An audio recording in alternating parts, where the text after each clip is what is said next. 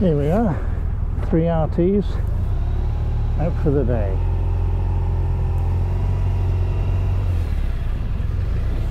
This is going to be a very good test, because if you've seen my video on the Pyrenees, I did moan a lot about the Garmin. I think I've sorted it. So we're doing a route today, the 3 of us. 2 IAM mates, Phil, he took me through my IAM 4 years ago, and then the National Observer, Jeff, who got me to do my Masters last year. The second exit to High Street.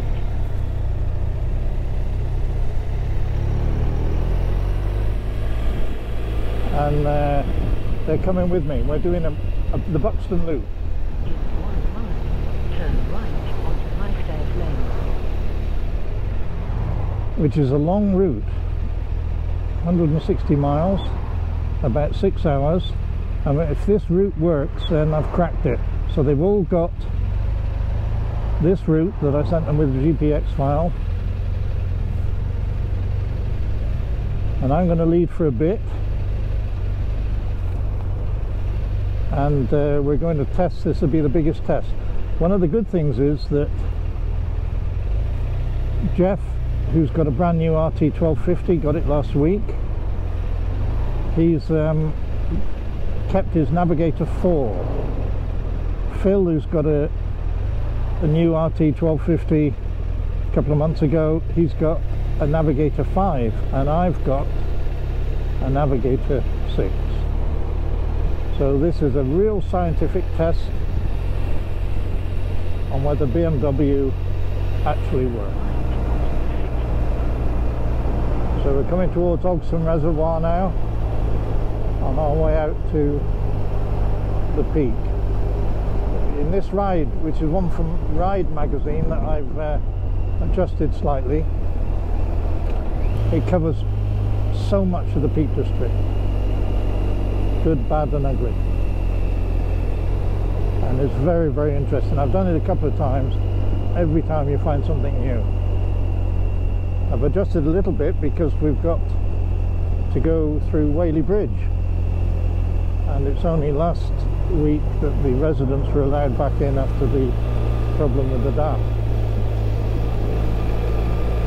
So whether we do the whole thing today, this is all the tests on whether the base camp routing on an Apple Mac, on a MacBook, will be successful, since we got in such a mess in Spain. But I think I know the answer. So we come through Tansley and we're coming down into Matlock now. It's a Monday morning, so it's not so bad today, but I expect Matlock will still be very busy. It normally is in August. A lovely little Peak District town, Matlock. A lot of independent shops and restaurants. This one on the right here on the corner, can you see? I don't know whether you'll see it on the GoPro, the tuk-tuk on the roof. That used to be the cinema, but is Mazzy's restaurant now. Quite an incredible place to eat, to be truthful. They used to do us, they probably still do, tiffins at lunchtime. You ring them up and they would drive them to your factory, to your office, wherever they are, just like in Mumbai, a box with a complete rice, variation of curries and a chapati. Wonderful, for about £3.50, £4. Incredible restaurant. Rose petals on the stairs as it goes up. You can tell it was an old cinema, can't you? It's a great place to eat. They got one at Hathersage as well.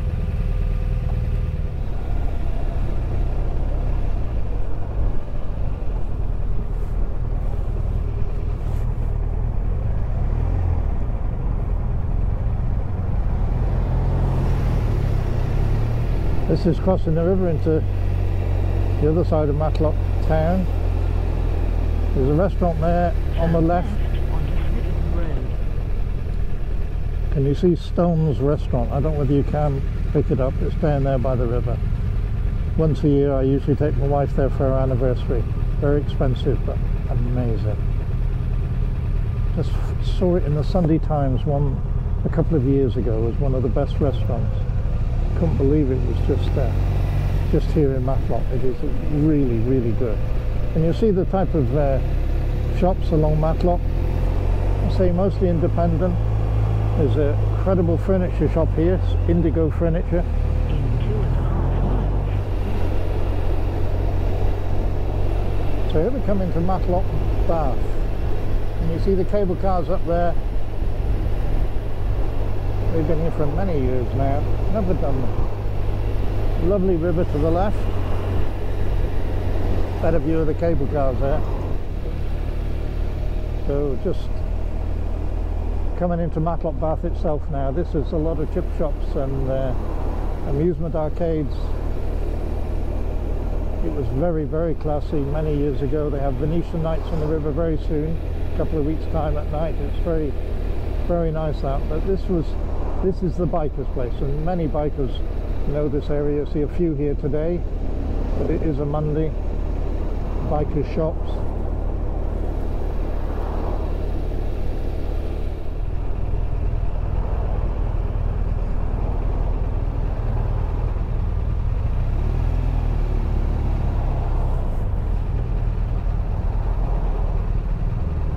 So this is Cromford. We're going into Via Gellia.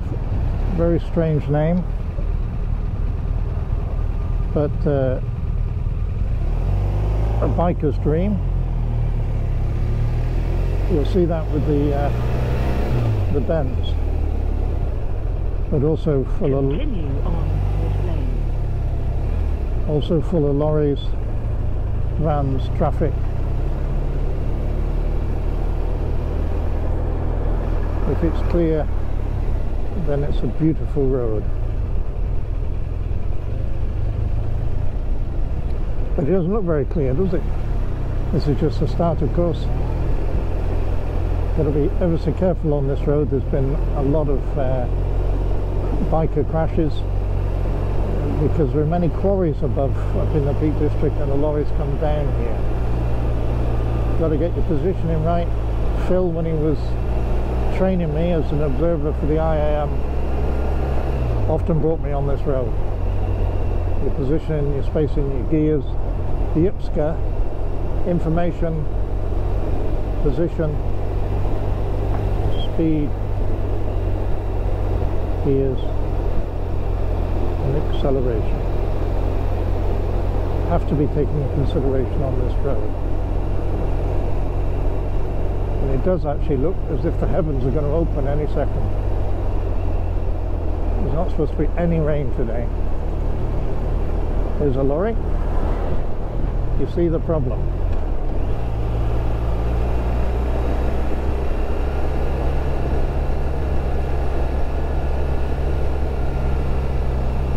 So normally it is a nice road. Often you find you can come up and down here with no traffic at all.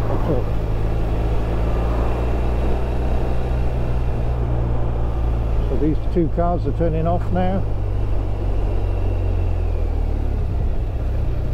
Let's hope it's a little bit freer. It is a 50 limit though, 40 limit here.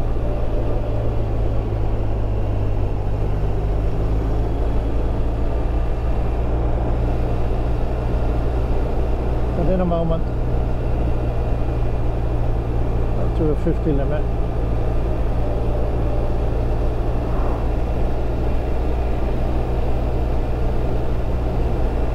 Now we're 50.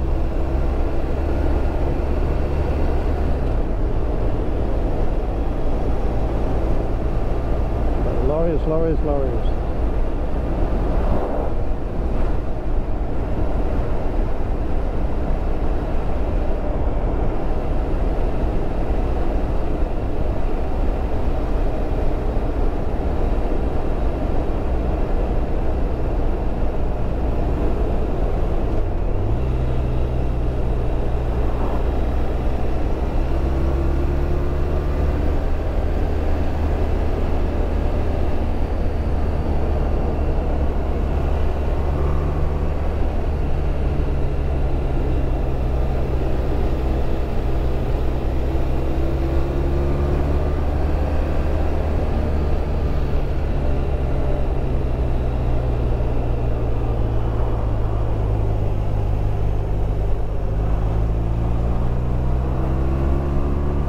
see why it's lovely. Because there's nothing in front of you.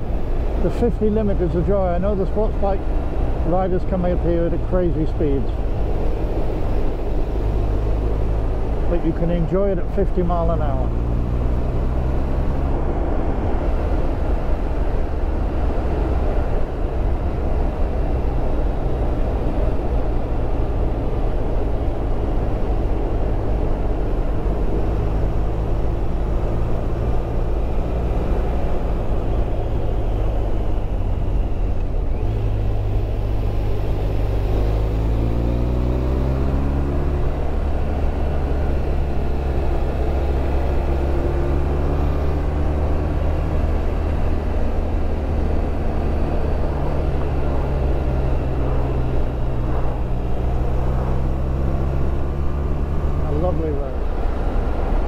So here we are up at the top of Via Joliet Bends.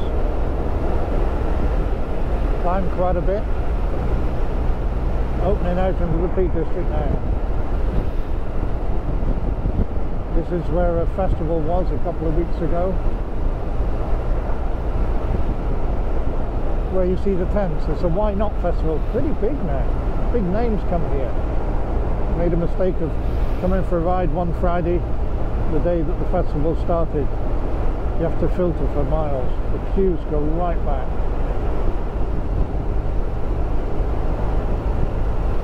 I don't know what the tents are still doing. Maybe they just use it as a camping. Oh yeah, it looks like it. Camping caravan in place now, but that's where the festival is.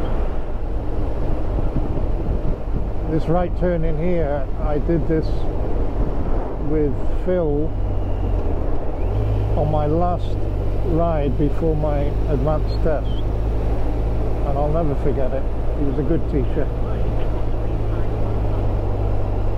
I turned right here, nobody was coming except for one car coming in from the right, and the car indicated left, so I pulled out just like that. Boy, did Phil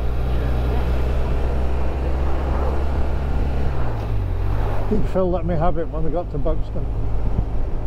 He said, "What was that car doing?" I said, "It was indicating left," and he said, "Exactly, it was indicating. Didn't mean it was going to do it." I really did learn my lesson. IAM is all about safety, making progress but safety. And I always thank Phil for that little lesson at that time. We're now coming down into the beautiful little peak village of Hartington. We're going to stop and have a coffee here. We've been going about an hour. And the temperatures, we started at 18, it's now down to 12. So we're just beginning to feel it.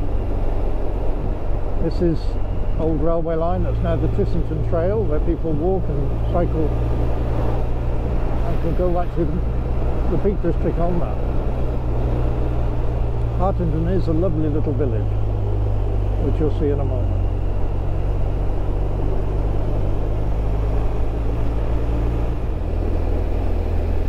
So this is Hartington. Wouldn't you love to live in that little cottage?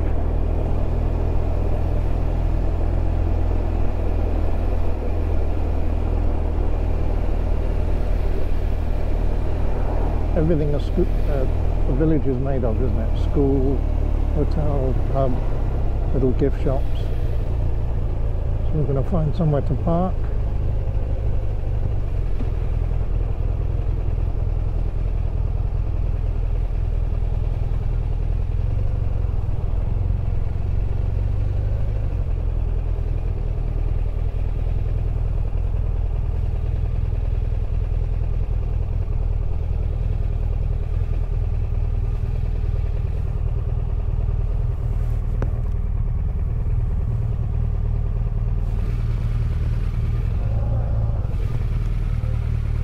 Are we?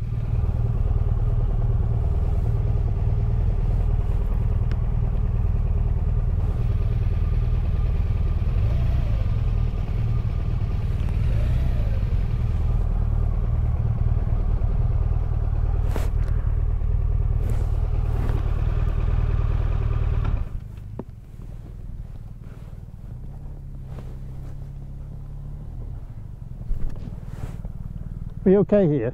Yeah, because it used to be a cafe, but it's not any longer. Yeah, but what about these signs? I'm saying it used to be a cafe. It used to be deliveries, there's no more deliveries. That's great.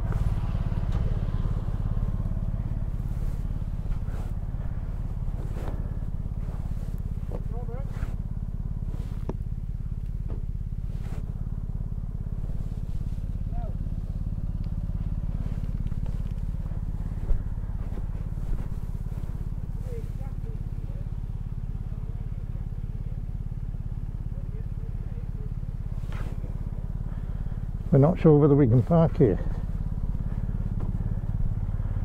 We'd be okay here, won't we?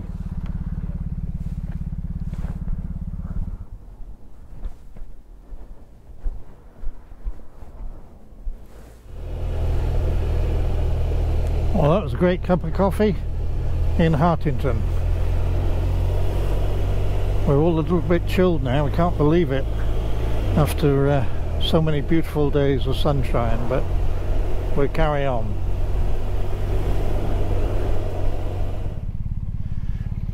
We've all stopped because a symbol has come up on Jeff's brand new bike that shows keys.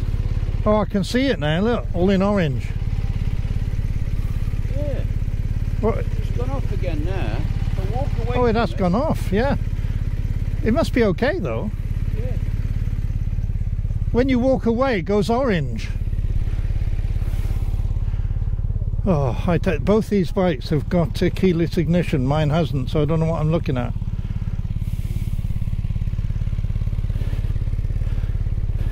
It's still white. It's still white. It must be okay if it's white. Yeah. I haven't got that symbol there at all. There's a different symbol there.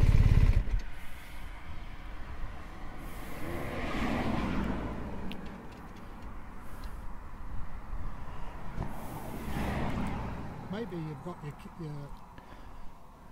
or because you were messing about with it, maybe everything's still locked, and that's telling you that all your panniers are locked. Yeah, it is locked. Unlock it. It's gone now. What you done? Hit that. Where? But it's good to ride with them locked in case one comes open. You're So- a genius. Yeah, it comes back again, look. Oh, I see. So it's symbolising that. I tell you what, Jeff, if I had something back Yeah, it's faulty. You've had it 2 days, you've done 90 miles, it's no good.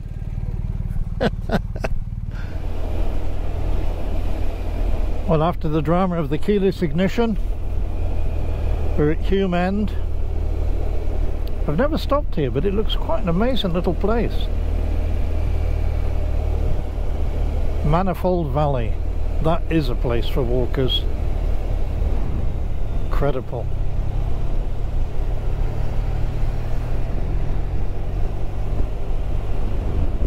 Manifold Valley Visitor Centre.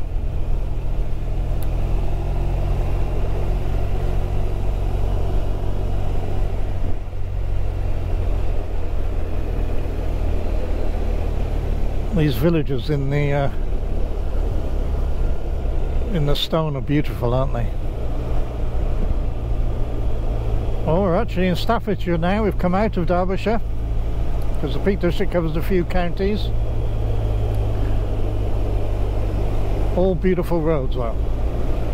And even here we are in the middle of August, very little traffic once you get away from the main towns. National speed limit here, which is quite rare in the Peak District. Most of it is 50 mile an hour, but here we have 60, so we can enjoy it a little bit more. Just beginning to rain now. Thank you, BBC. No rain today. Longo.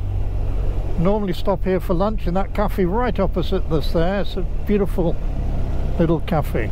Whoops. Harley's from Germany. I don't think they know where they're going.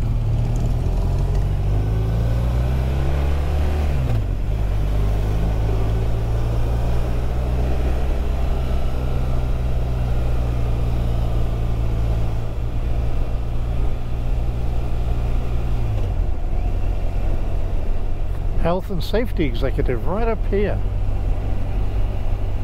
This is a beautiful little stretch, isn't it? Typical English country. We're just we're coming up to Buxton. It's still 11 degrees now. We're not used to this. I think we might have to put a few more layers on, but still the rain has stopped at the moment. And from Buxton I think we're going on the Cat and Fiddle, if I remember this route. I have a feeling we won't complete this route. When we stop for coffee and it takes an hour, I think we've blown it a bit, but let's see how far we can get through.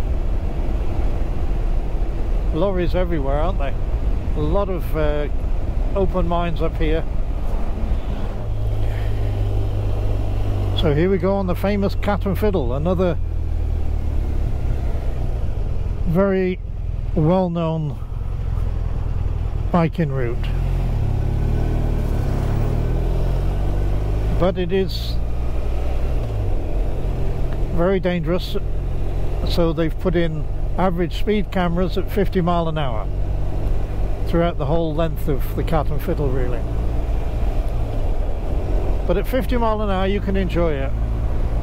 I know the sports bike guys very sad that these cameras have been put up, but a beautiful Peak District road, bends all the way, and at 50 miles an hour you can concentrate on your position, your gearing, riding just correctly. I enjoy it, except for there's a bus in front.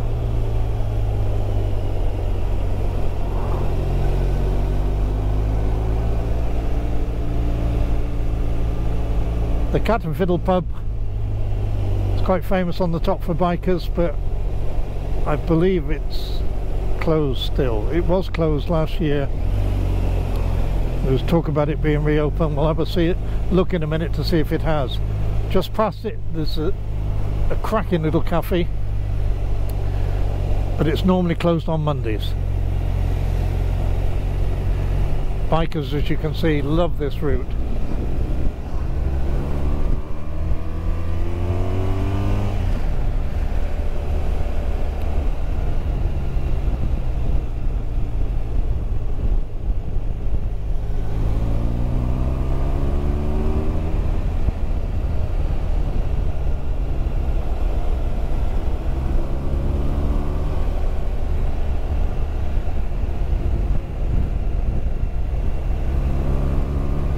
Many lorries on it, so you do have to be careful.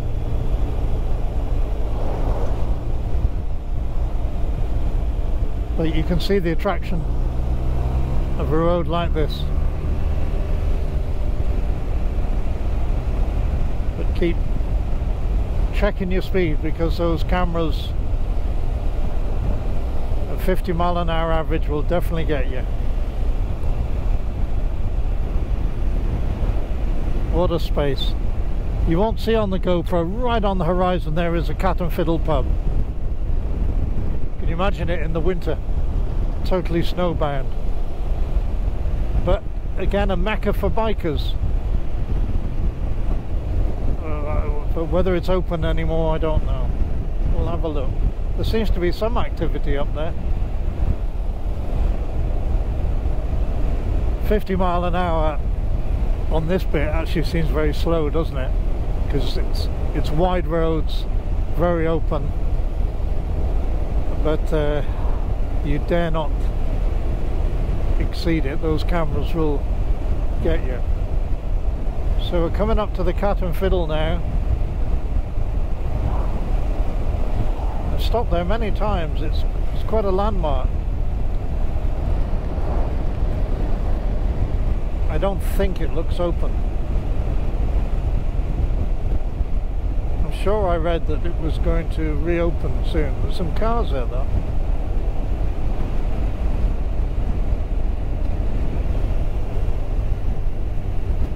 Now it's all closed up. What a shame, eh? But this is a cafe that's so good. And I always stop here, usually for lunch, but I'm quite sure it's closed on Mondays, and it's Monday today. So there'll be no stopping today. So if you're disappointed with the Cat and Fiddle pub being closed, this restaurant and tea rooms is wonderful. Except today.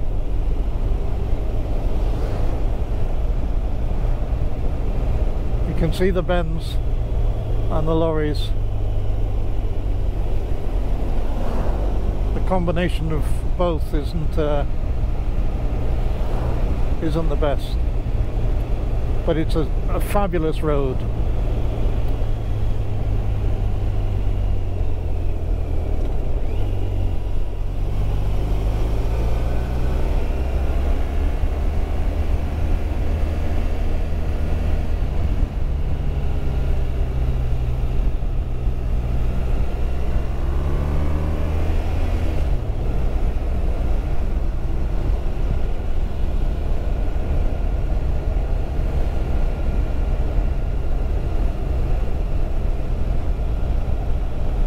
Now a long sweeping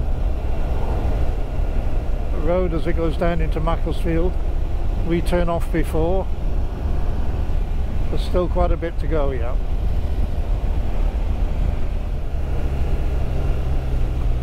Tight bends here.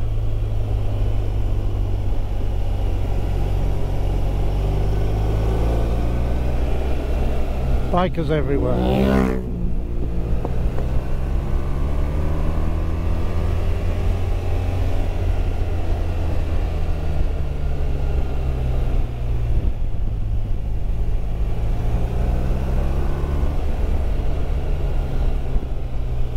What more could you want on a dry day?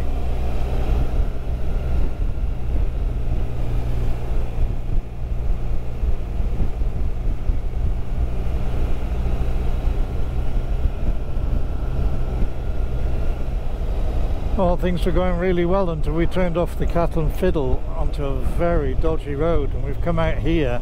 It was so bad I couldn't even switch the camera on because it was covered with grit, huge potholes. And halfway down I lost my route, and so did Phil. But Jeff's still got the route, so I'm following Jeff now. Ah, I can see on my sat nav a magenta line, so it was obviously somewhere along the line. I don't know how I took the wrong road. This is how they're all different, these navigators. Jeff's held to the route. Yeah, we should have come down there. Ah, I missed a turning on that very bad lane. That's the only problem. You see a way of cutting out the whole of Macclesfield, but you don't actually know how good the road is. And the minute we turned on it, I thought we've made a big mistake here. I wish I could have filmed it now, but I just daren't switch my camera on and lose concentration. But we're back on the route now. Another 6.2 miles before we turn, but Jeff in front is looking for somewhere to eat. It's okay when there's three of you, all with routes. If one of them fails, somebody else keeps it up.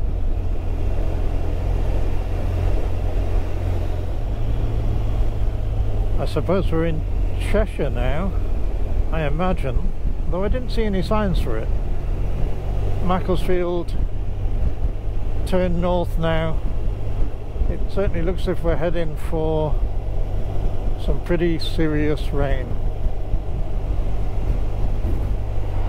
And when do you stop to put your water overalls on? I never know. I always decide when I'm soaking wet, then it's too late. Jeff's got his Gore-Tex on, but Phil and myself have only got non-waterproof jackets on. because of course it's the middle of August and beautiful.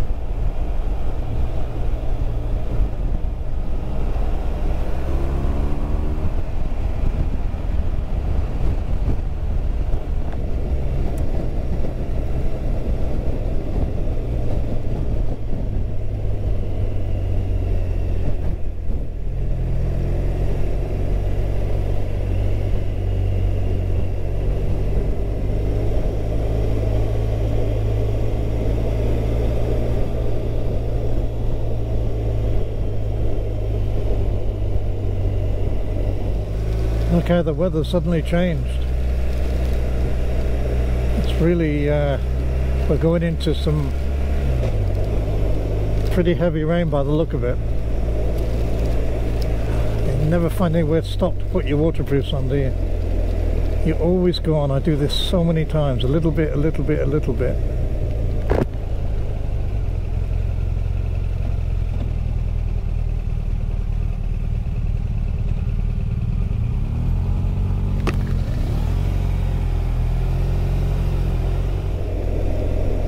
So this is Whaley Bridge. I don't know whether you can see whether we will see the reservoir on the right. Actually they do want people to stop and use them. They've lost business.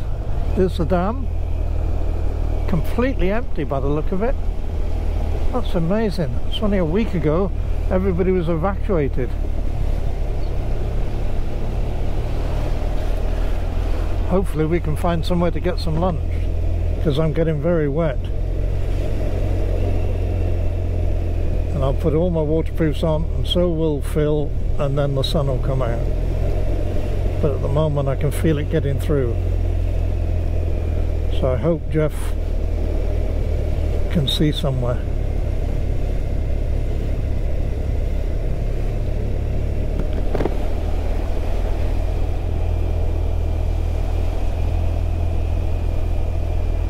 Imagine this whole town would have gone if that dam had burst. How difficult that would have been. But the road should be open now. Last week they weren't open. So Jeff's going to go into the town centre by the look of it. That's great.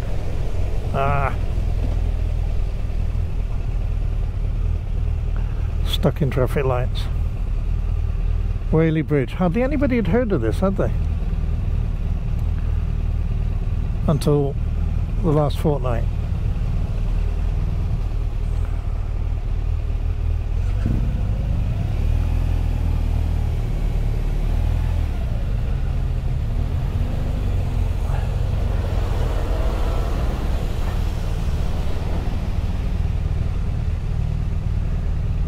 I wonder if it's all back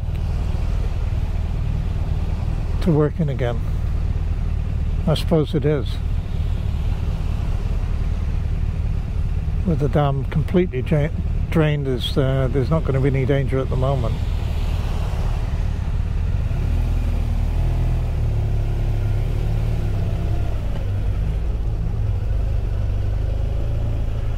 Now we've got to find Jeff. Oh yeah, I can see him.